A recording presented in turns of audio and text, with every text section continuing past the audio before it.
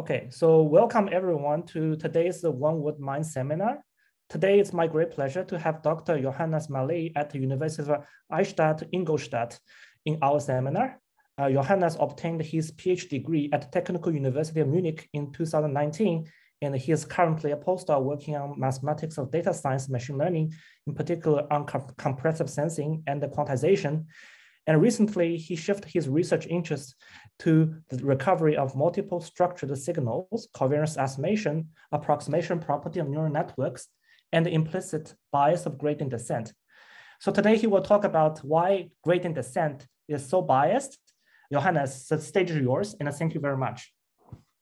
Well, thanks, Shian, for the nice introduction. And hi, everyone.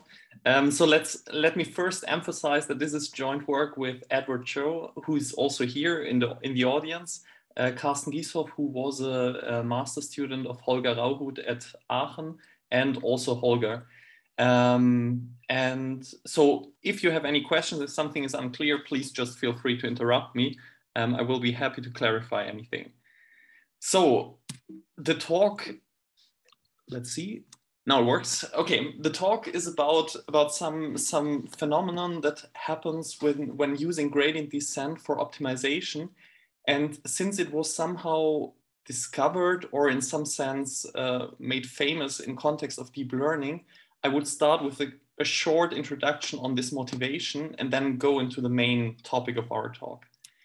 And in some sense, the mystery of deep learning starts with this recent success that neural networks, and especially deep neural networks, have become somehow the state-of-the-art tool for certain tasks like image classification, speech recognition, all these things one somehow connects to human learning. And the problem is that we still don't really know exactly from a theoretical point why this works so well and how reliable it is.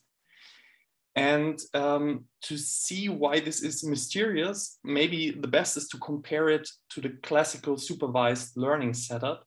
And this means in classical machine learning, you would say you're given some training data, which consists of input data xi and output data yi. And you consider some hypothesis class of possible explanations that connect the x's with the y's in a suitable way. And now the thing you want to do is you want to find in this hypothesis class the best explanation by, in some sense, comparing certain explanations in the hypothesis class by a loss function. So you compare how they predict the output in comparison to the outputs you know.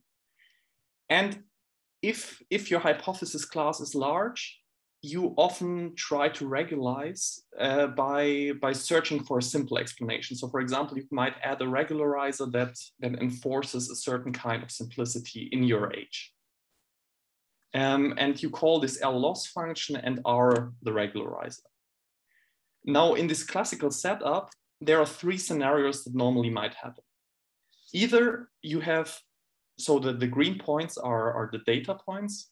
Either you have a hypothesis class that is too small, so you don't have enough explanation possibilities to get a good explanation, or you have a suitable explanation class, then you get a good explanation of the data that might also generalize to new points, or you have too many explanations, which means you can fit the data perfectly, but if there is noise on the data, then it's very likely that you take a too complicated explanation, which will not generalize to new points.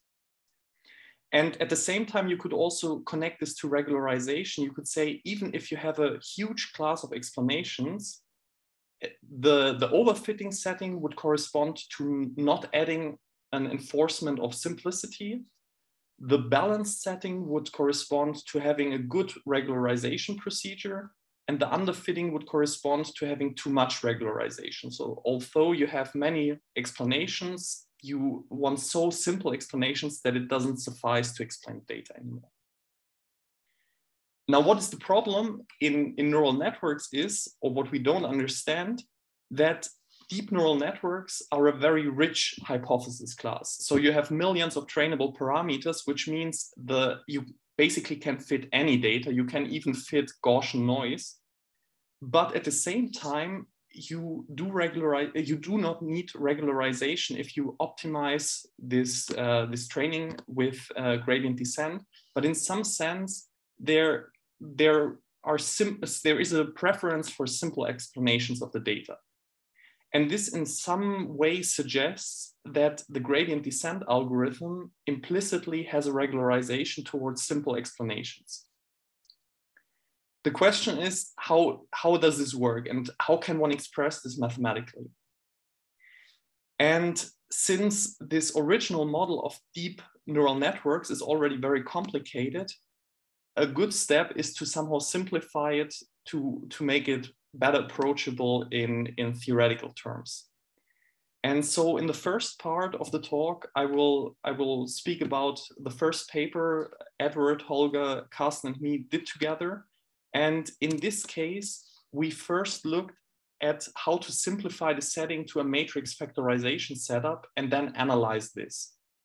So to see how this works, I will just start with the training setup for a general feed-forward network architecture. And I guess most of you have seen this before, but let's go through it anyway. Then you know the notation, and it's easy for you to get into our paper or our work. So a feed-forward network is a function that maps from some input space to some output space. And the main feature of this function is that it is defined layer-wise, where each of the layers is a simple function composed of an affine transformation and a nonlinear activation function. And the important things are that the weight matrices and the bias vectors are free to be chosen. So those are the parameters over which you can optimize. And the sigma acts entry-wise. Supervised training in such a network setting means now for given training data, xi, yi, to optimize this function where the inner thing is the empirical loss. So you pick some loss function of your liking and you measure the average error in predicting the data. And you minimize over all the possible parameters. Since this is a model that is hard to analyze, we start simplifying it. So the first step is we pick, question is, why does gradient descent find good global optimizers of that? To analyze this, we want to simplify it. So the first step is that we pick a certain loss. And for our case, we just start with the quadratic loss, which is nice because now this sum becomes kind of a norm. The second step is we forget about the nonlinearity for the moment, and we also forget about bias terms. The motivation behind this is that the layers now are simple matrix vector multiplications, and the network becomes a linear network in the sense that it is just a product of matrices times the input. And this we can rewrite as minimizing this Frobenius norm difference over the weight matrices. And now there's one last step, which assumes in some sense, if our training data spans the input space, so this might not always be given in reality, but let's for the moment assume that X spans the input space, then our X and Y determine the product of those matrices if you want to achieve zero training error. So in some sense, you can replace the training data by a ground truth matrix W hat, of which you want to compute a factorization by minimizing over the factors. And this is now a matrix factorization model.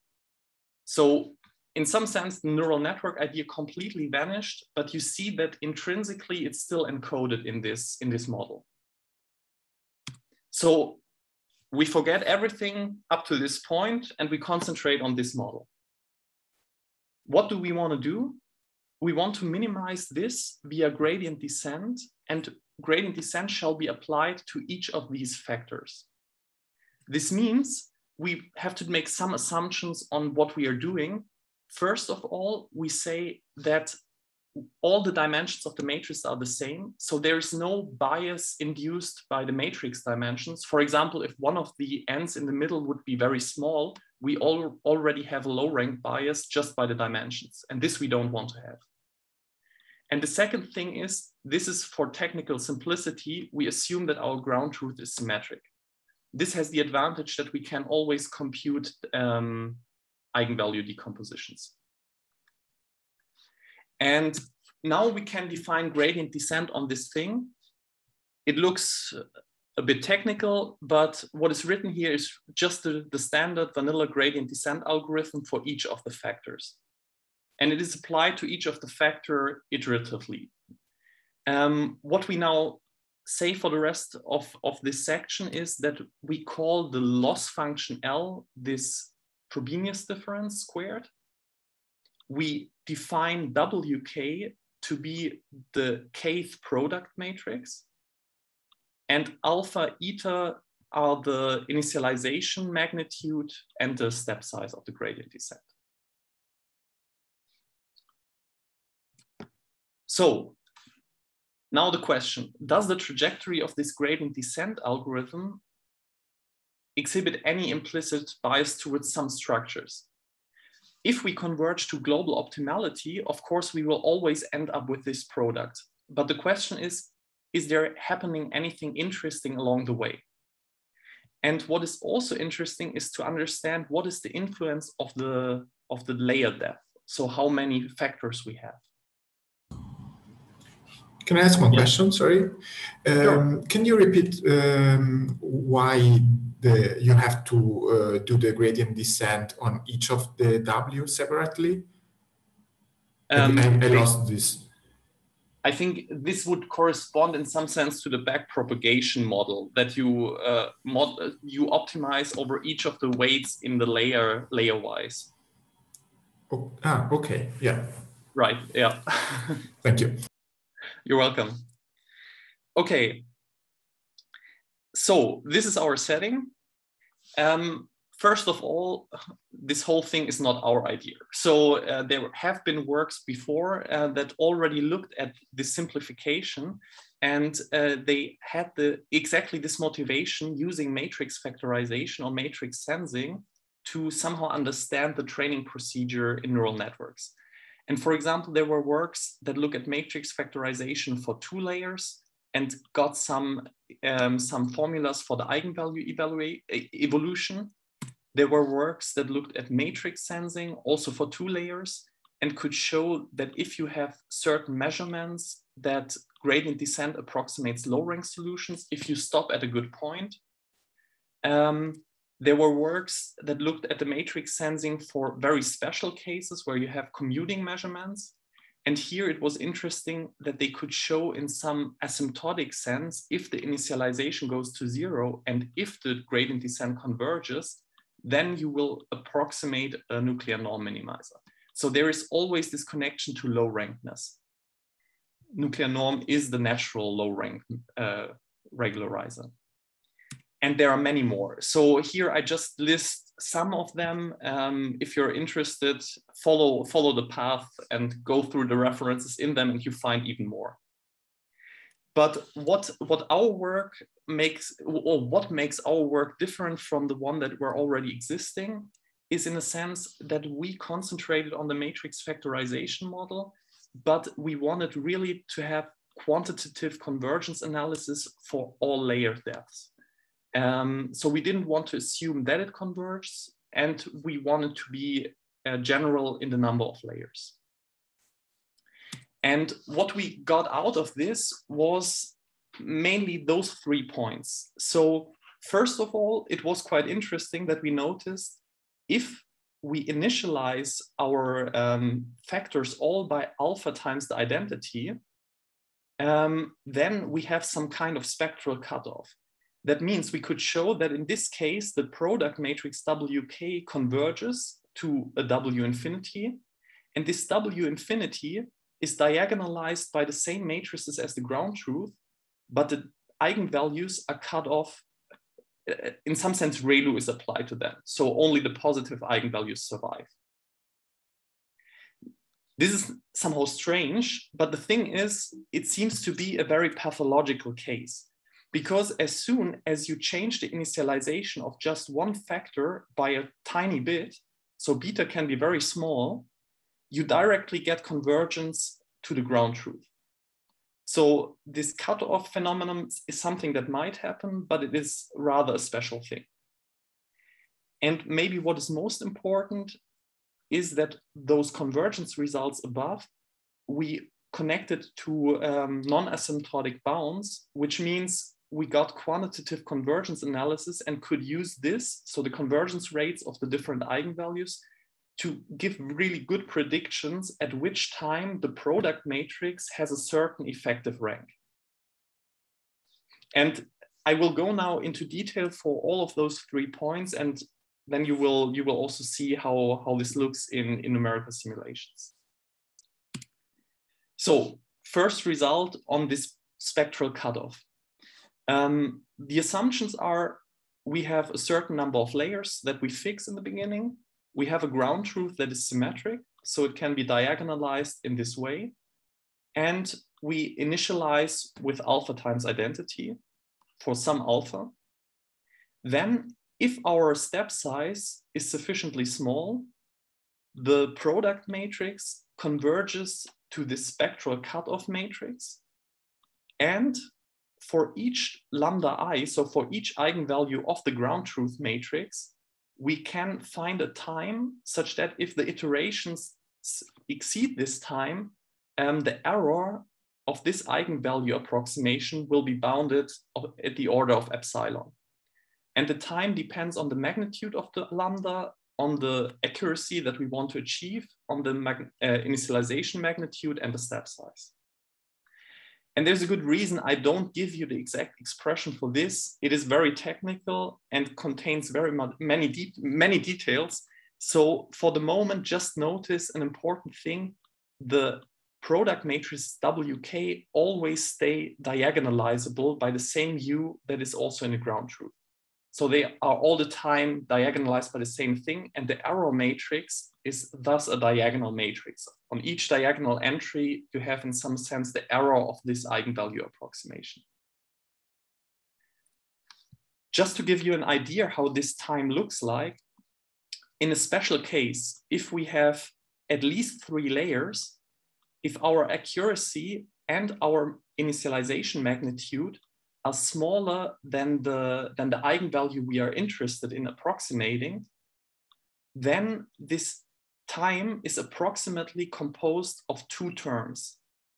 The first term depends on the magnitude of lambda I and alpha, so the initialization, and the second term on lambda I and the accuracy we want to achieve. So first what we see is the smaller an eigenvalue, the longer it takes. The smaller the initialization, the longer it takes. And the better the accuracy we want to have, also the longer it takes. So this is somehow what we can see out of this formula. And we also have an influence of the layers, which is a bit more complicated to understand. How does this look like if you run an experiment? Here we have a ground truth that has 10, 7, 5, and -5 as eigenvalues. And here you see how the eigenvalues of the product matrix evolve. So you see the positive eigenvalues are approximated according to their magnitude. So the larger the eigenvalue, the faster it's approximated. And the negative eigenvalue -5 just stays 0. So this cannot be approximated. This black dashed line is approximately the time T identity L if you plug in lambda I5. So you see the prediction of this non-asymptotic result is quite accurate. I don't remember what the epsilon was we took for computing this TID, but maybe 10 to the -1 or something like that. Okay, just to give you a short proof sketch, the main idea is, well, the iterates are diagonal matrices if you diagonalize them by u, they stay diagonal, and the eigenvalue dynamics by the identical initialization decouple. So you can reduce it to one-dimensional dynamical systems, which describe the ith eigenvalue of the product matrix. And this you can transfer into continuous dynamics. And these are easier to analyze. So here you can get the expression for the T identity L from. And then in the end, you have to control the error between the discrete and the continuous dynamics. And there's a lot of technical details in between, which I won't go into right now. So what is different if we perturb one of the factors? So you see basically almost the same theorem. The main difference is the first product factor is now perturbed a bit, and we get convergence to the ground truth. The error is now bounded for arbitrary lambdas that are at dominating the initialization magnitude. So it doesn't matter anymore whether they are positive or negative. What changes as well, I haven't highlighted it here, that the time is a bit different. It depends on alpha and beta. And what we can say here again, it's very technical to write it down, but you can easily express it in terms of the previous T. So this T identity was the time for the exact identical initialization. And you see, if an eigenvalue is positive, then the time is the same as for the identical initialization case. If you have a negative eigenvalue, then you need a certain additional time in which the evolution first goes to 0 and then at some point switches sign for one of the factors. And then you have the same time TID, but starting with initialization magnitude beta. So there seems to be some extra time that is necessary to recover the negative eigenvalues. And in fact, this is also what you see in the simulation. So in the same simulation as before, you see that now the -5 eigenvalue is recovered at some time. But although 5 and -5 are the same magnitude, -5 takes much longer because first somehow the dynamic is driven into the 0, and at some point it changes sign and then goes down. Again, I will give you a brief proof sketch, so it's really sketch. The decoupling works as before. So having this slight change in the initialization doesn't change that your diagonalizability stays the same. The only difference is that you have one-dimensional evolution for the first factor and one eigenvalue evolution for the remaining factors. And if a lambda I is positive, then basically everything stays the same. The only difference is that you have to take care of this dynamic in a separate case. If your lambda I is negative, then the idea is to look at those two quantities. So you first look at the difference between the first factor and the second and the remaining factor evolutions, and you look at the difference of the squares. And what you then can see is that this difference is monotonically increasing while this is going to 0. This means if the squared eigenvalues converge to the same thing in the first and last factor, positive and negative, but the real ones are going into different directions. So the first factor, the difference between the first factor and the remaining factors keeps increasing. And since the remaining factors go to the positive eigenvalue, the first factor can only go to the negative eigenvalue. And this gives you the possibility to reconstruct negative eigenvalues. So one of the factors makes it negative and the remaining factors just stay on the positive side. And then again, you have to go through the pain of controlling all those convergence rates by using continuous systems and translating it to the discrete ones. Okay, and having all this, this is now really a meta theorem, informal in some sense, you can predict effective rank approximations. So given your ground truth, we just talk about positive eigenvalues here now, you can ask for a certain R. So for example, R equal 1.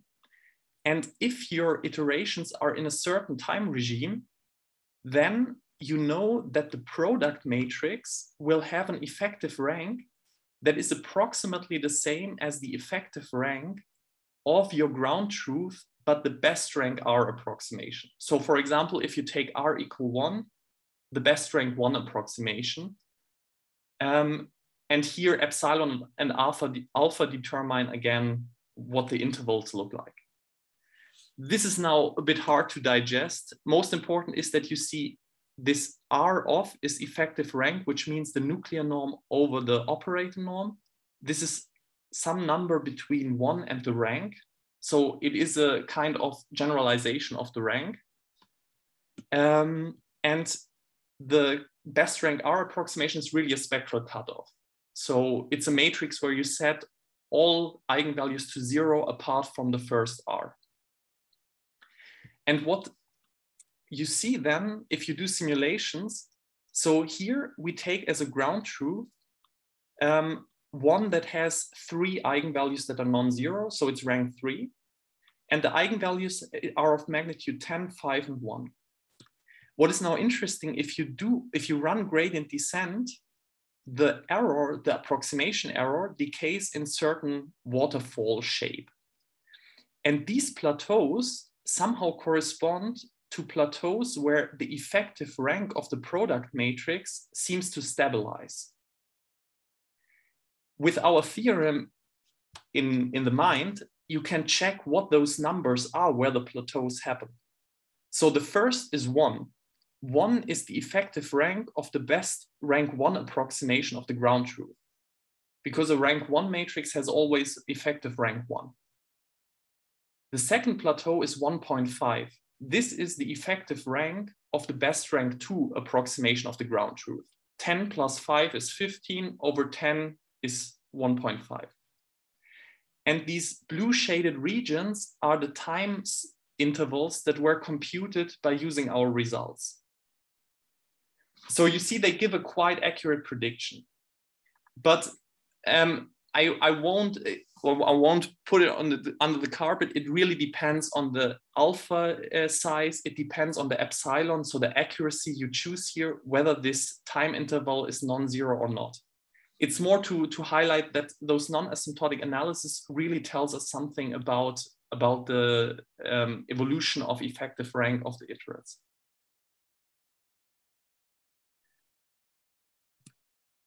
The proof sketch, I guess I can mainly skip it. The idea is just you distinguish dominant eigenvalues, so the one that are really relevant, where you check at which time they are approximated well, from non-dominant eigenvalues. Those are the ones where it's important that the approximation still is almost 0.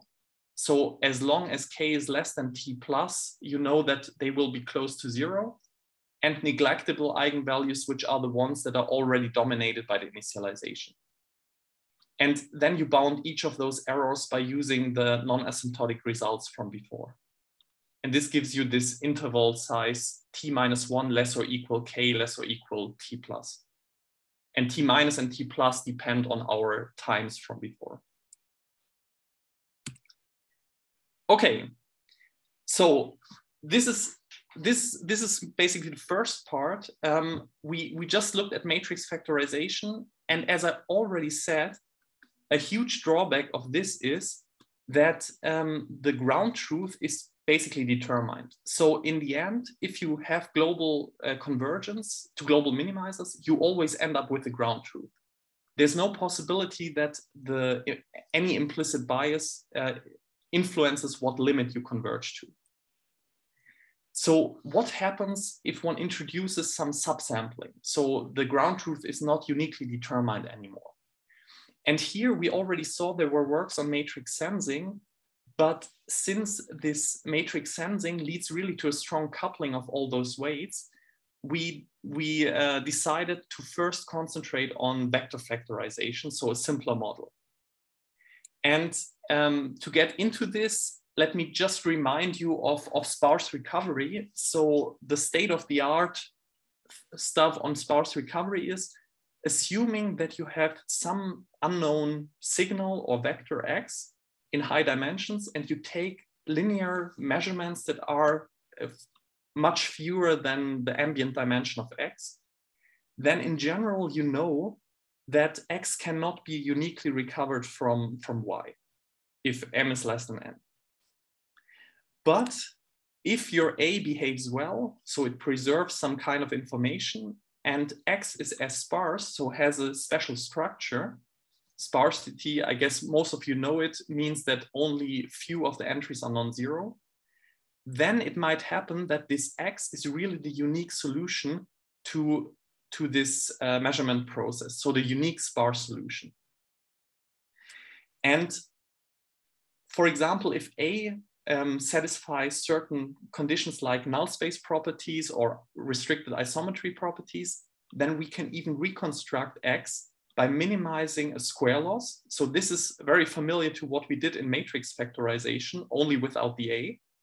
And we add a regularization by the L1 norm. Here you see one really needs this explicit regularization. The question is now, can we, in this setting, also use this overparameterization to get rid of the L1 regularization?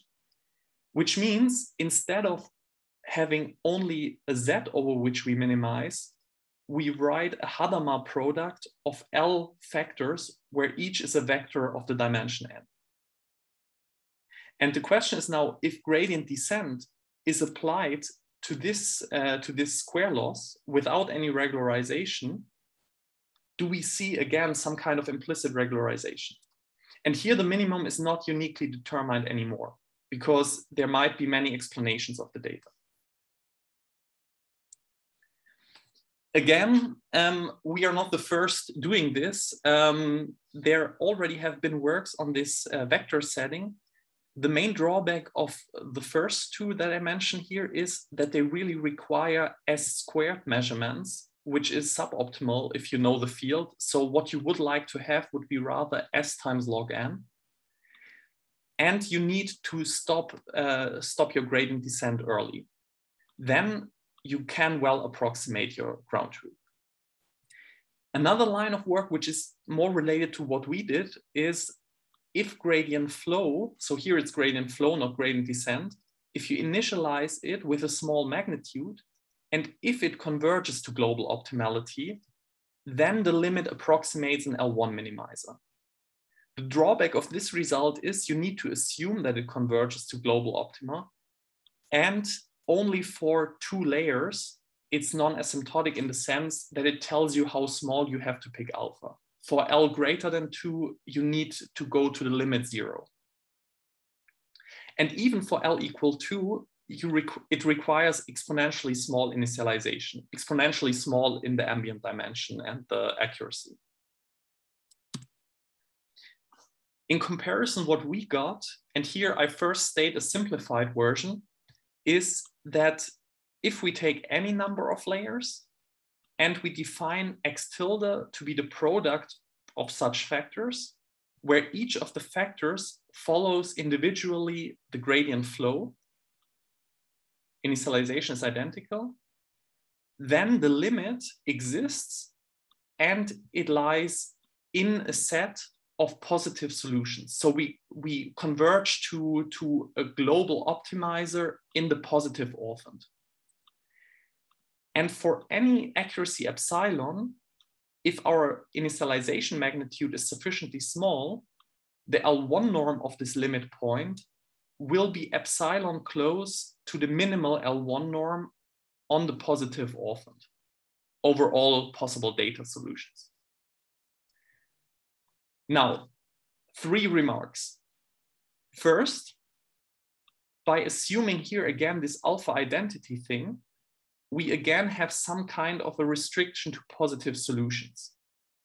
And this causes all this restriction to the positive orphaned. In fact, this also is related to this assumption we make here I ignored it when saying the theorem, but this is a technical assumption on A. It requires that there exists at least one truly positive solution of the system. And this is not so nice. So those two things are somehow limiting the expressivity of this result. What is nice about the result is that this H, which I also ignored for the moment here, is for all possible layer sizes explicitly given. So if you give me an epsilon, then I can tell you how small you have to initialize to reach epsilon good approximation of the L1 minimizer. And what is interesting is if L is greater than 2, it's not exponentially small in epsilon and n anymore. It becomes polynomial. So you benefit of having deeper factorizations. Now, what about the drawbacks? The thing is, this positive orphaned restriction is caused by our type of initialization. And here, instead of changing the initialization, we make the factorization a bit more complicated. So we just make a difference of 2 factorizations such that this can recover the positive part and this the negative part of the solution. And with this new functional, which we call L over plus minus, we get now a more general version of our previous result. The beginning is the same, just for u and v. The difference is now we only require a solution that has no 0 entries. This is much less restrictive. Basically, it's fulfilled for almost any matrix A and for almost any y that you pick. The limit is now the limit of the difference, and this exists, is also a non-zero solution, and you get approximation of the L1 minimizer on the whole data. Okay, and since I have, I think, 5 to 10 minutes left, I will give you some idea of the proof in the positive case, just that you get a feeling for what has been done here. And just to remind you, in the positive case, this is our loss function. So we have this factorization, and our factor, our product is somehow defined by this gradient flow. So how does the proof work? First is we simplify the loss function in the dynamics, similar as in the matrix case. The second is, and here I want to emphasize, this was a really great idea of Edward. Edward is here, so if there also appear questions on that, he will be as well here to answer things. We introduced a strictly convex entropy functional in some sense, so a functional that was auxiliary and which helped us to analyze everything. And by this functional, basically one only had to follow then the argument. It was, so my part here was then more helping Edward polishing his great idea. And this allowed us to characterize the limit as well. So the first step is we reduce the setting. By assuming that we have all factors initialized identical, we know that they stay identical, which means we can reduce everything to a functional where only one x appears, which is taken to the L in the Hadamard power. This is just simplification. The second step is defining the solution entropy, and don't bother with the specific form. It's not that important for what follows. What you should realize is that everything here is applied entry-wise. So those functions are very simple. They are just applied entry-wise to everything.